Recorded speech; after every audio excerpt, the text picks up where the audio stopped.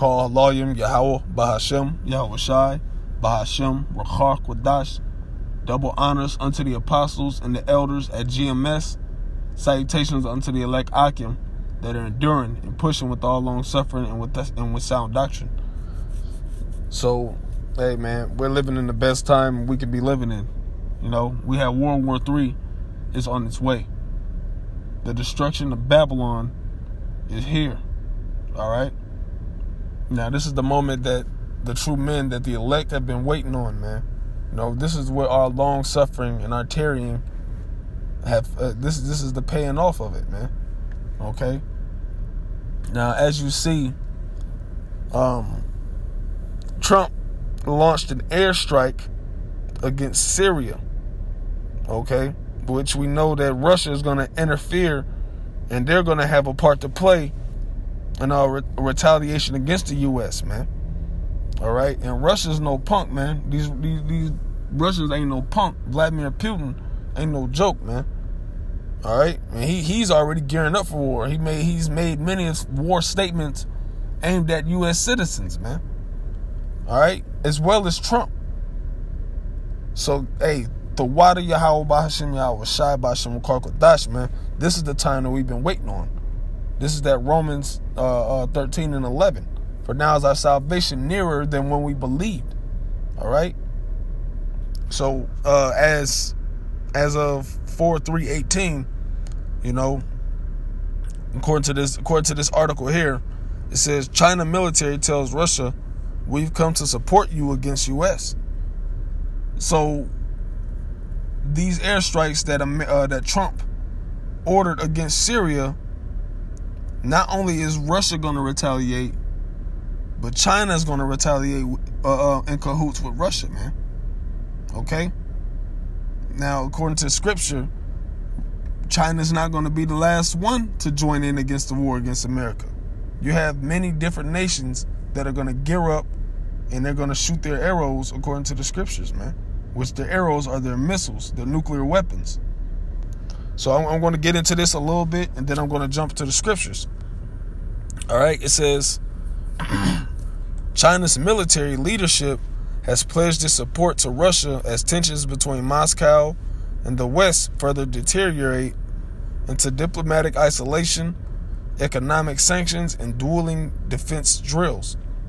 In his first visit to Russia, newly appointed Defense Minister Wei Feng attended the 7th Moscow International Security Conference, accompanied by a delegation of other high-level military officials, emphasizing that his trip was coordinated directly with Chinese President Xi Jinping.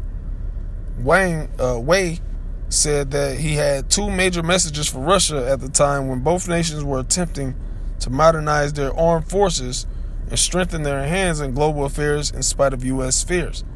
All right, so with America, you know, you have these international bankers that they've been declaring, they've been sending airstrikes for years, man. Not only on Syria, but as well as Iraq, Iran. Okay, what was the other? There was another one. It escapes me. All right, but America's been that big bully, man. Trying to push these other nations around. But guess what? They say everybody has his match. All right, you're shooting your airstrikes on Syria. America's military might, contrary to popular belief, is not going to be able to stand against two major forces of Russia and China alone. Okay? Now, I'm going to get into the scripture here in Jeremiah. All right? And it's Jeremiah 50 and verse 14. Let me see. Yeah, Jeremiah 50 and verse 14. It says, "Put yourselves in array against Babylon round about.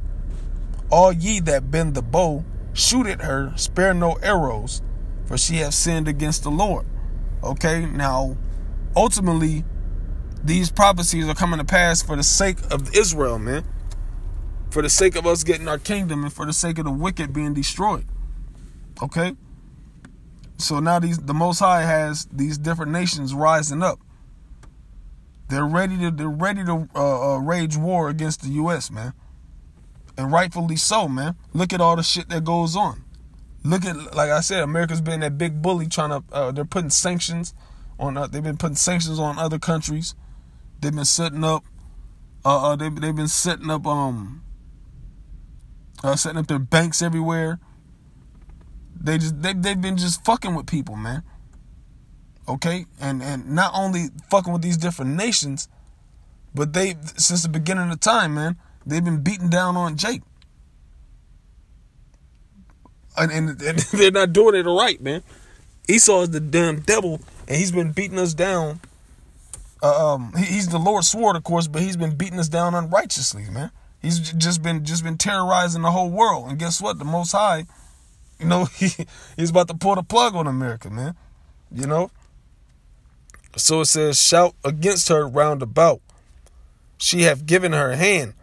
Her foundations are fallen. Her walls are thrown down. For it is the vengeance of the Lord, Yahweh. Take vengeance upon her, as she have done, do unto her. Okay, so hey, America's about to be destroyed, man. And me and one of the brothers, we went into a little lesson yesterday, a little brief lesson over this a topic very similar. All right, but I mentioned, in these times that we're in, we don't have time to be babysitting on niggas, man. Trying to hold a nigga hand and pull him into the kingdom. All right? If somebody don't want to get it, they don't want to get it, man. We're not going to beat your door down. We're not going to blow your phones up. We're not going to get on our knees and beg and plead for you to be a part of this thing. The Most High is on his way, man. He's about to send his son. The Most High's vengeance is on his way. Let me correct that, before somebody tries to run with it. The Most High's vengeance is on the way through his son Yahweh Shai and through the angels, man. All right. So let me finish this.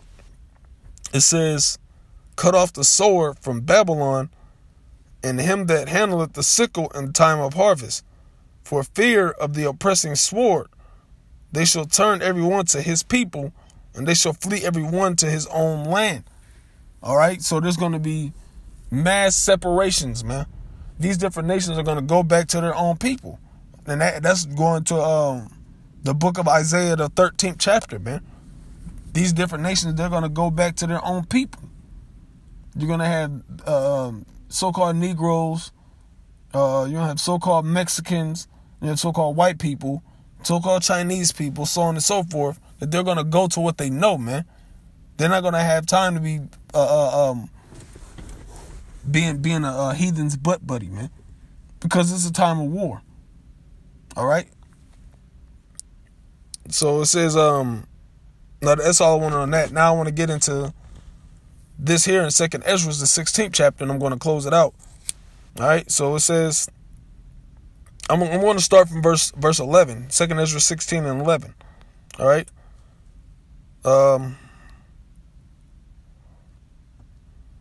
Matter of fact, I'm going to start up. I'm just going to start from the top, man, and run it down, because it's hard to find a good point. You just got to get all the meat off the bone. All right, this is 2nd Ezra 16 and 1. It says, woe be unto thee, Babylon and Asia. Woe be unto thee, Egypt and Syria. Gird up yourselves with clothes of sack and hair. Bewail your children and be sorry, for your destruction is at hand. Okay, now this is speaking at America, man. All right, Babylon the Great, Egypt, Syria, Asia. Okay? It says, a sword is sent upon you, and who may turn it back? A fire is sent among you, and who may quench it? Plagues are sent unto you, and what is he that may drive them away?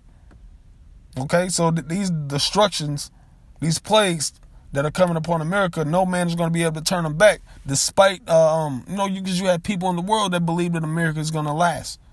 You have people talking about 10 years from now in America. But guess what? It says, a sword is sent upon you, and who may turn it back. Okay? So no matter what your optimistic American dream plans are, you can't stop the destruction. You can't stop the prophecies. You can't slow them. You can't even slow them down.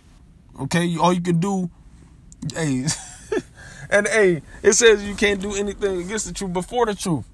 Because everything that these people do in this world is for the truth, man. Whether you're on the left hand or whether you're on the right hand. It's all that prophecy may be fulfilled and the will of the Most High may be done. Verse 5, it says, plagues are sent among you, or plagues are sent unto you, and what is he that may drive them away? May any man drive away an hungry lion in the wood? Or may any man or anyone quench the fire and stubble when it hath begun to burn? May one turn again the arrow that is shot of a strong archer? The mighty Lord sendeth the plagues, and who is he that can drive them away? Salaki, it says, a fire shall go forth from his wrath, and who is he that may quench it? So the Most High has a vengeance and a wrath that he has preserved for America. Who's gonna tell the Most High that you can't do this? Who's gonna tell the Most High that maybe you should give him another chance? You know? Because the Most High created the world. He knew he created these people, man. You know? He let the spirits get on these people to do these things just so he can show his hand, man. Show his strength. Just like he did in Egypt. He hardened the heart of Pharaoh just that he may show his fear and his strength to the people. Okay? And that's exactly what's going on, about to go on now on a heavy level with this World War III on the way. All right? He shall cast lightnings, and who shall not fear? He shall thunder, and who shall not be afraid? The Lord shall threaten, and who shall not utterly be beaten to powder at his presence? The earth quaketh, and the foundations thereof. The sea ariseth up with waves from the deep, and the waves of it are troubled. And the fishes thereof also before the Lord, and before the glory of his power. For strong is his right hand that bendeth the bow. His arrows that he shooteth are sharp, and shall not miss when they begin to be shot into the ends of the world. So when this war breaks out and they get to shooting these missiles over here, guess what? There are going to be a lot of casualties. A lot of people are going to die, man. And according to Isaiah, the 65th chapter, it says the slain of the Lord shall be many. So the Lord orchestrating this war, man.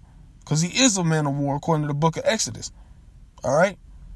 Hey, once again, man, to the elect Akim out there, man, because we know brothers are putting up prayers, man. We're putting up prayers because this is what we've been waiting on, man. So I'm going to say, call Halayim, Yahweh, Bahashem, Yahweh Shai, Bahashem, Rakar Kadash, Barakathum, to the elect Akim, you know. And all praise to Yahweh, Bahashem, Yahweh Shai, Bahashem, Rakar Kadash. Double honors unto the apostles and elders at Great Millstone that teach so well. And salutations to the elect Akim, man. We're about to go home. All right? With that being said, I'm going to say shalom.